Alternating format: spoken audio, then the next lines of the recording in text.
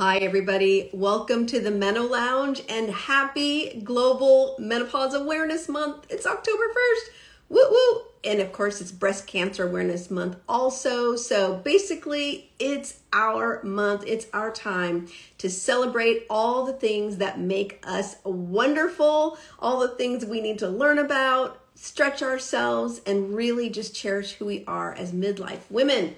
I'm so excited today because the movie is out. It's everywhere, but it hasn't had all its big premieres yet. So you are still behind the scenes. Hey, Angela, let me see if I can find our guest today, one of the most amazing esteemed producers of the film, and that is Denise Pines. Let me find her here. Let's see. All right, Denise. Hey, everybody. So glad to see you today. It's such a big day, and I'm so glad that we're all here together. While we're waiting for Denise to hop on, we have 30% off all the bars on all the platforms, just to say, you know what? We need to have a little extra inspiration to celebrate ourselves. So here she comes. I see her.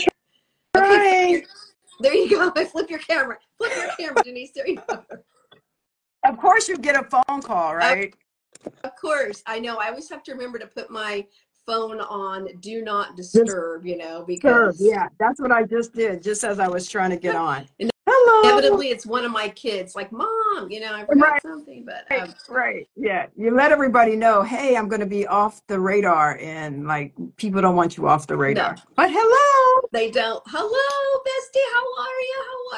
I am good. I am good. So excited. I have to say, well, let me, first of all, Denise and I are dear, dear friends, but I want to just read this because I want to give you some flowers here. So listen up, everybody. And this is the short version of Denise's bio because we only have a half an hour. Okay, so Denise Pines, listen to this, is at the intersection of health, technology, and film. She advocates for age empowerment and community health and stands at the forefront of midlife wellness for women, which is so true. She founded Wise Paws Wellness, which is so wonderful. And I hope you're on Denise's list so you can get all that wonderful content she's sharing. It's a platform dedicated to pro-aging health and education. She's at the helm of the Fem Aging Project, and which also leads to pitches for women and founders like myself, like Denise, who's also the CEO of Tea Botanics, an amazing line of teas for hot flashes and brain fog and all the good things. So Denise, do you sleep? Wait, there's more. She's also in her role as the president of the Osteopathic Metal Board of California. Hello, Denise. You are just incredible. So and there's more. There's so much more. But I want to talk about the film. But I just want you to know Denise's breadth. And by the way, this is your 12th film, Denise? 13. 13th film. You're an award-winning producer. I'm going to just lean right in. I've seen it. Okay. I've seen it. And that's what makes me want to ask this question. Okay. How do you want women to feel after they watch the film? I want them to feel like somebody's listening, that they are being heard, that there are solutions, and that they should be really empowered now. I'm hoping that after they watch this film, they feel empowered to go to their doctors and talk about what's happening to them. And not in a way of being demanding, but from a place of knowledge and comfort and knowing that there are solutions, and not being told that either you're too young, even though you might be 46, or I don't really believe in some kind of protocol, move to another doctor. That's what I really want women to walk away with this film, is feeling that there are people out there that are advocating for them. There are policymakers on a federal level, on a local level, that there are companies that are trying to embrace this and make changes and support women in the workplace, that there is so much still to be learned about this particular phase in our life, because the research is lacking so much. to know that it's going to continue to evolve. It's almost like I talk to people about hot flashes and say that my hot flash experience and intensity when I first got them is very different to when I get one now. Right. When I get one Same. now, Yeah. I almost don't even know I have Mm. it, right? I think that something is, I think like, is it warm? Where before I knew I was warm, right? So to also know that this kind of evolves, right? There's like iterations of it, right? As we get older. Mm-hmm. I know I got like a frog in my throat. That's okay. Sip some water. Yeah, and I let me just confirm that that was the feeling I had, and so Okay. much more, Denise. So Okay. much more. There's some surprise learnings in the film that I'm not going to share. I don't want to be spoiler. Spoiler But some things that alert. were really special and Mm. upsetting and shocking that I learned that I would have thought I would have known, but I did not. And so you Yeah. all of you, and Tamsin Fidel's also producer. You guys Yes. did such a great job with the director on finding these pieces that women don't know about. And, you and Yeah. I are in this conversation every day, and so there's a Yeah. huge population of women who need to know from the Yeah. basics to other Yeah. things that are even beyond the basics. Yeah. So Yeah. you nailed it. Totally. Nailed it. Thank you. So Totally, why do you totally think agree. go And ahead. you What do you say? are, so let me talk about the screening that we had. That Yeah. was the very, very first screening to the public. Only 10 people have really seen this film, Yeah. which is, all of us, obviously. But that audience in San Francisco at an all women's club, I'm from the Bay Area, so it was so special for me to show this film in my backyard, my Yeah. homegrown backyard, and at Yeah. a women's club. Mm-hmm. That is a club that's been around since I want to say like the 1900s. So it's been Yeah. around like a really, really long time. Right. It was amazing experience. It was, full house. Um, and the women stayed long. Women came over, gave me hugs, I Um, know. It was like, everyone okay, we're asked, done now. And "We're no one really wanted to done, leave. okay." No one wanted to leave. Right. But nobody really wanted to leave. And I think that is what's going to happen around the country, really around the world. Today, we got an email from a Germany a distributor wanting to distribute the film. There's a huge menopause platform in Germany that want to kind of do a review of the film. But this has been going on like South Africa, New Zealand, Australia, UK, Canada, Lithuania, Jamaica. We're doing a screening next week. It has been unbelievable, the response to a trailer. This is Yeah. not even the Just the film. trailer. So want to Right. see it. So what it tells me is that this is an international issue. This is the one issue that all women can rally behind because you may not decide to have a child, right? So issues around fertility and pregnancy and parenting may not be something that you experience, but I tell you one thing, you are going to experience menopause. It is universal. It happens to every single woman. It's different for all of us, some severe, some not severe, some barely know they went through it. But it is the one thing that unites us.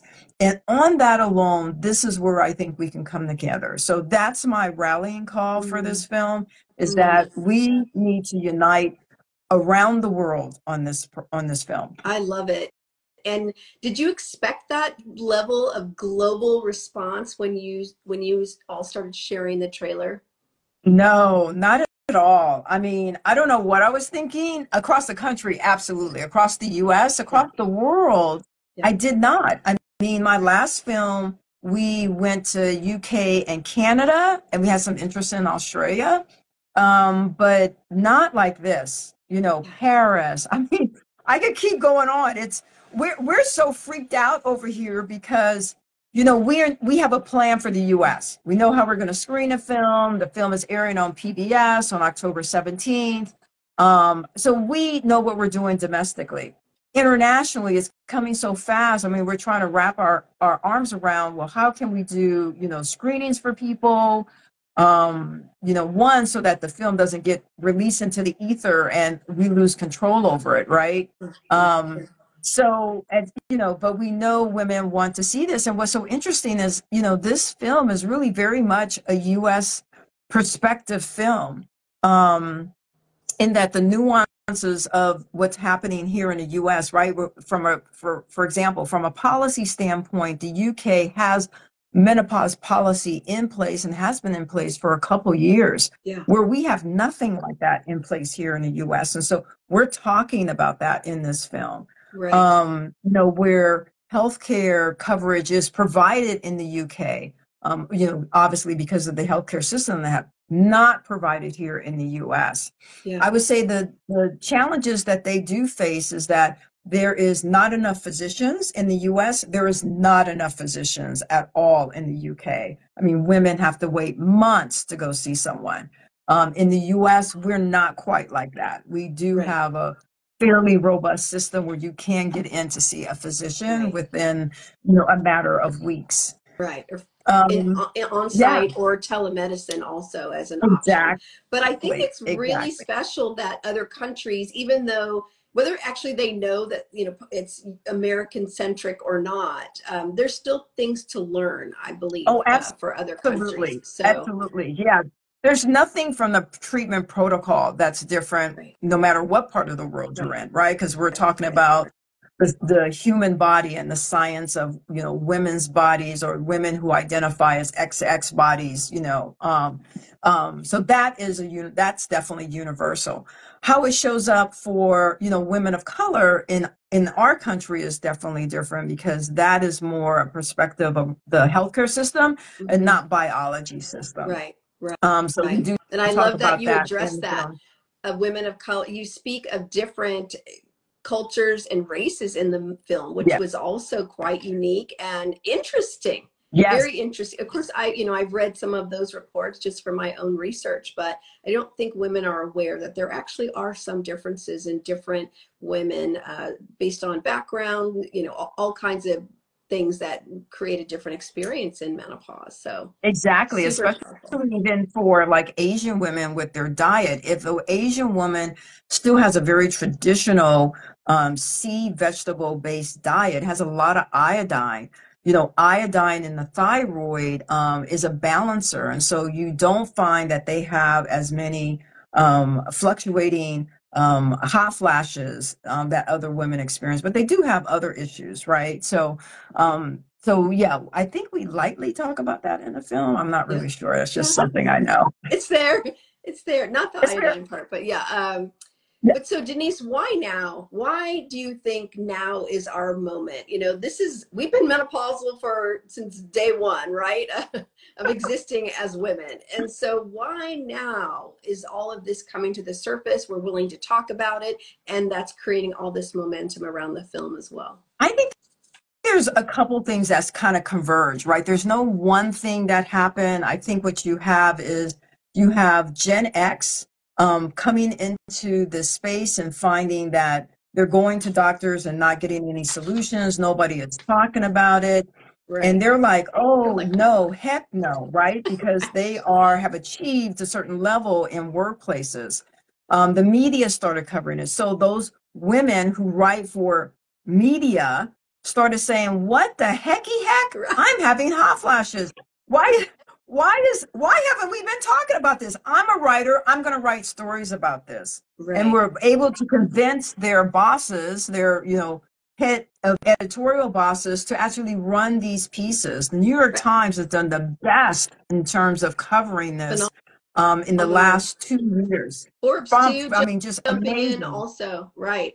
But Yeah. because And then before, social I think media. social media, huge, right? Social And media, women before, have editors had the started. ability to just cancel the story, like, no, we don't want to run that, nobody cares. Yeah, And now exactly. social media, Exactly. etc., created this as well, Nobody and wants to read celebrities. that. Yeah. Exactly. And then you had the wave of celebrities. Celebrities are on the late fray. Let's be clear about that. They're not the ones who got this started. They're not. It's been really the women themselves. Again, this age group, which is the Gen X age group and maybe early boomers, who started going on and having conversations on Facebook over like 10 years ago. You have some of the early pioneers who were knocking on doors in the 80s doing events for women specifically and bringing in menopause specialists. That was Karen Giblett, who's out of New York, who's now in her late 70s. But in the 80s, can you imagine in the 80s talking about this? Like No, they she was out probably there, shunned she was her. out there doing it. So there's some early pioneers who we need to respect and give them their props for, getting out there when this was not popular at all. I even talked to someone this year, to help support the film, who works for an entity who could support the film and said, "Oh my God, why are you bringing out our dirty laundry?" I was like, Oh, "Dirty laundry? Are you serious, lady?" we're not And underwear. We're not underwear, ladies. we're I not mean, come on. we're humans having a natural human experience Thank that can goodness. be managed. Right. It can be managed, and it hasn't been managed, right? Mm-hmm. Um, so yeah, there's been just some fascinating things. So, in terms of timing, I really believe all of that, converging, startups getting into it, venture capitalists starting to see this is not a niche market because before they saw it as I don't know how you say something that impacts more than half the population, women, and two happens to every woman is Right. considered to be a niche issue. How do you Don't get me where does started, that come Denise. from? I'm You not know going to get you we're started venture, because we're VC back. Don't get me started. Don't get me started. That is a I'm separate not going to get you conversation started. because I'm like, Yeah. And then we can't, and then, let's stay there for a second. And we can't get money for our firms. If I were a guy and I came in honestly with a menopause idea that was AI driven, someone would be just asking me, how much do you need? And I'd say there you 10 go. million. And I get a check in 2 days, Right. with a proposal on a piece of paper, Right. On a right? I napkin. mean, On a this napkin, is kind Denise. of we're on a napkin. This is the reality that, women face who are in business, from the highest chain up, Right. right? I mean, this is just kind of where it's at. And the other thing you asked, why now? So why now? We now have women venture capitalists and women coming in to be venture capitalists, and women who have maybe $1 million saying, "Hey, I can offset 100,000 to someone." So we have women coming in to lift these issues up with their own money, Right. right? With their own Almost money. And so all of that is us in this space with brands, with software, service, etc., have been funded by female investors because we don't have to exactly. explain what menopause is. They're Yeah. in Don't have to it. explain. I don't have to go in there. That we just have to say why Okay. our product, but I don't have to have a whole dissertation. I remember the first time I had looked at trying to raise money. It was with my partner is a doctor for T. Okay, T. Botanics. I'll put my T. Botanics on for a second. So T. Botanics, we have a line of menopausal teas from hot flashes and night sweats to brain fog and anxiety. And I remember early on, we were looking to, we already have, put in our own money. We're looking maybe to get another person. And so my business partner, who's a physician, said, "Hey, I got a friend. Let's go talk with them." So we go to talk with them in the very beginning, and he's in his like very early 30s. And he says, "Hey, what's this hot flash thing? I don't know anything about it. I don't even think it's real. Do you think it's real, Denise?" I said, "Do you want me to have a hot flash right in front of you so you can see what it's like?" Right. Right? Like, oh my God, right? And then he went into, and I think a lot of times this is what happens with men venture capitalists is their only experience is their wife. Mm-hmm. And they don't even Mm-hmm. know what their wives are No. doing. They don't know their wives are on HRT. They don't know any of these things. So their only experience is that person, and typically it's just their wife. It won't be anybody. It won't be, a grandmother or auntie, or it's just, oh, my wife, nothing. She's great. She's fine. Yeah. Okay, well, you're super wealthy. She probably was able to go to a really great menopause specialist, and she got HRT. Why don't you ask her what formula of HRT is she on? I Right. mean, this is what you find yourself up against, is that kind of thinking. So And that experience as a matters DC. in terms of Oh the my God, film for you raising tell funds you. to complete the film, right? I mean, it's that Don't same even let thinking. me, don't let me go there about, okay, so everybody This is who is behind the on scenes, this, Denise. Go there. We okay, want to hear I'm behind going the to go scenes. there on this. I went to all of the companies who, including the drug companies. So think of all the drugs for HRT. Think of non-hormonal drugs, and some of the supplement companies. All of the panty companies. I want you to wear their panties.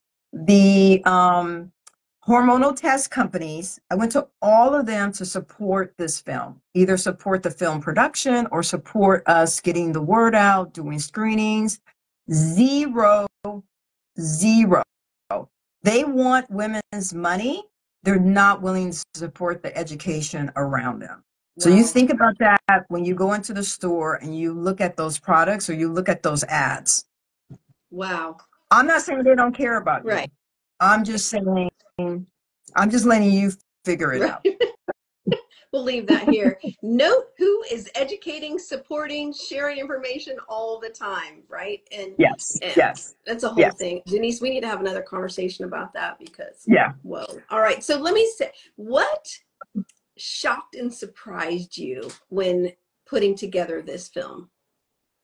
I think what surprised me was the story that we tell about the brain.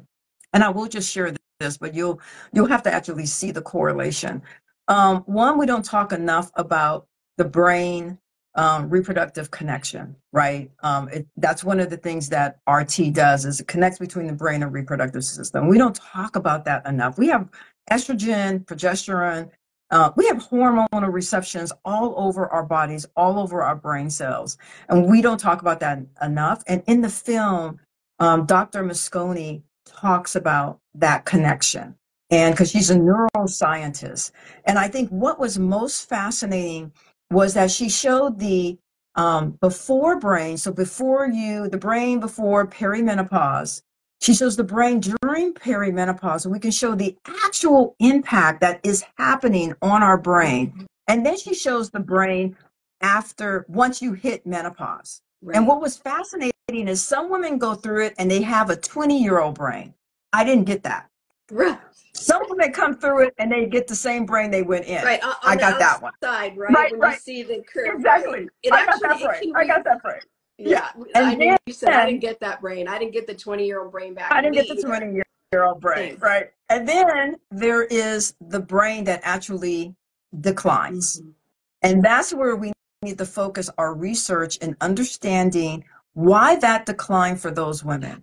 Those are the women that we're going to see on the other side of dementia and Alzheimer's. Mm-hmm. And it's right inside of here, right inside perimenopause, that we can change and make a difference. Mm-hmm. That was the most surprising thing. It blew my brain cells. Yeah. I still retain them, I but just want to it really was. rewind all of that and watch it again. Although I read, Dr. Lisa Mosconi's book, but just hearing her talk about it in Yeah, such a succinct way, that's the other yes, part that I loved about the movie is that you can get so much information. It's not a yeah. 4-hour, a Titanic movie or something. It's like so condensed and really has all the great information in just such a small, Yeah. perfect package, which is And I see Dr. congratulations. Marisa is talking about neuroinflammation over time. Absolutely. Yes. A lot of times people don't realize that they have metals in their system, and eventually those metals start, attaching to our brain cells, and they attach to our brain cells. And like anything you've seen with metal rusts. So imagine you got these little rusting particles on your brain, creating inflammation in your brain, and then you go through perimenopause. Right. What people don't realize is that the body has taken in so many toxins, and then it reached this midpoint in life.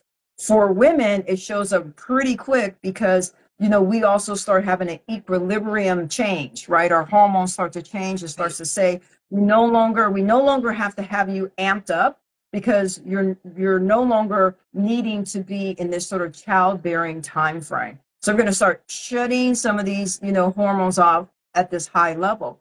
well, you also come into it with all the other things you've been doing up until that midpoint. Right. So if you've been eating a ton of sugar, you've been drinking a lot of alcohol, you've been smoking cigarettes, you've been eating mostly, foods that are, ultra processed.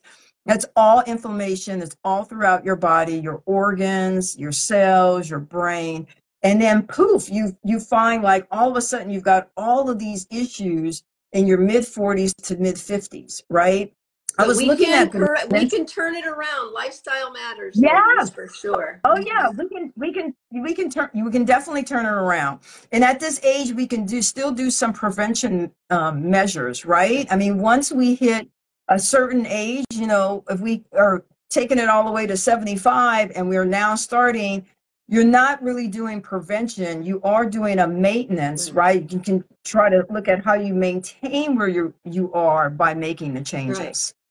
But that counts too. So start now, wherever you Oh, are. absolutely. Start now. It makes a big impact. Okay, Denise, Yeah. I know you've got all kinds of press, all things happening. I'm getting on a plane tomorrow to come to New York, literally for the whole month. All things menopause. There are so many events. I'm speaking at Life in the Pause on next Saturday, and then we've got the Swell. We've got Tamsin's screening. We have Dr. Heather Hirsch and Dr. Ali Sharma have an event, and I don't want to miss any. And then your event, you have your premiere in LA on the 13th. And then we'll be back in New York on the 18th. We're doing something with She Media on the 10th. On the 10th, right? I knew there was something else. Okay, that's the 10th with Tamsin on the 10th.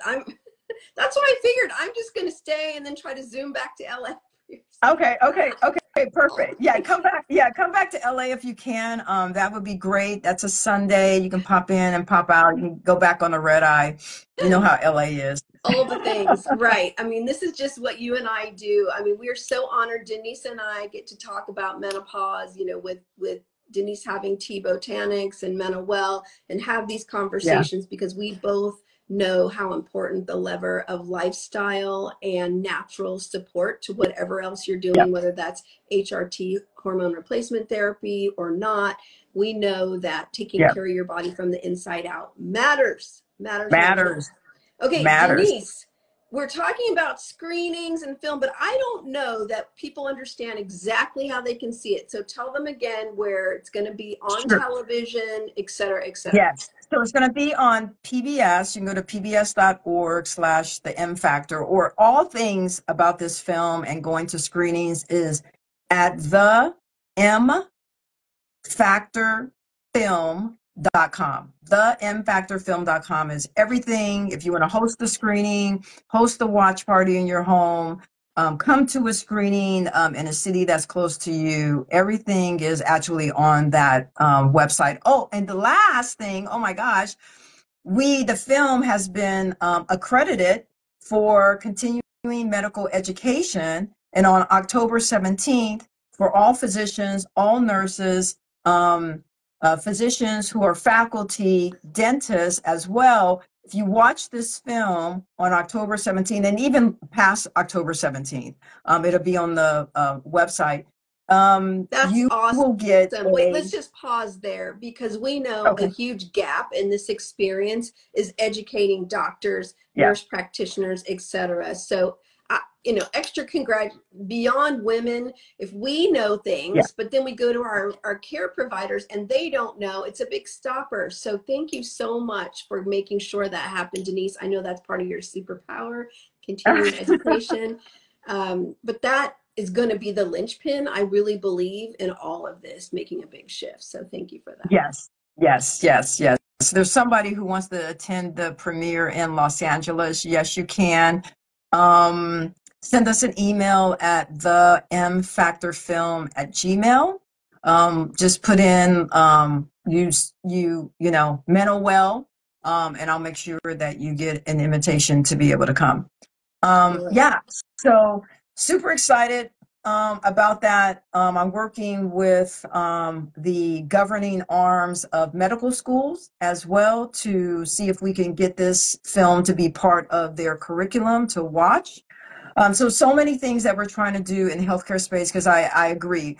We can't just empower women to go to doctors who don't know. We have to empower women to go to their doctors, and we have to train our doctors to know how to support our women when they show up to them. Beautiful. Denise, thank you for sharing your superpowers, your 13th film. You're an award-winning producer, filmmaker, midlife product entrepreneur with T Botanics. You're just doing all the things, and you love technology, and you're a superstar there. So that's why I love you. I'm so grateful, honored to know you, and to talk about menopause with you pretty much every single other day. So let me tell, I know we're almost out of time, but I just want to I'll stay on forever, but I know you got a time. Okay, Go. I just want to tell a little piece that Julie doesn't even know actually about the film. So Julie, I saw Julie knew Tamsin Fidel, and I asked Julie to do an introduction.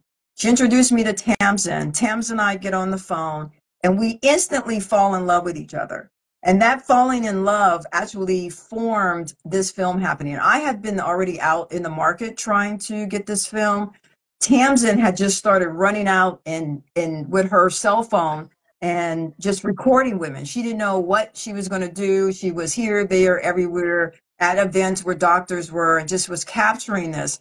And that sort of formulation of us coming together on, our desire to do a film of some sort really was the impetus of this film happening. Well, I'm so thank glad. you, Julie. I'm so glad. Because this is such an important thing, and to bring two of you who I both, just adore and admire, that I'm just honored, and I'm glad it worked out. I knew you would love each other, and why not, right? That's the beauty of being in this menopause conversation. For everyone here who's listening, you have this same power to +1, +5 this conversation. And I heard Denise talking to me about what she was doing in Tamsin. I'm like, okay, well, if these two came together, what is possible? So all of us here can come together with whoever is in your own circle to do great things for women and beyond. So I'm so glad I could have a small little part there. Good. I want free tickets everywhere I go. You got it. Okay, good. Thank you so much. I look forward to seeing you at all the things this month. All right. Of course. Okay. Bye, everybody. Remember, everybody, go to the mfactormovie.com and do a screening. You can do your own screening. mfactorfilm.com. mfactorfilm.com. Okay, perfect. Be well. See you soon. Okay. Bye, everybody. All right. Okay. Bye. Bye.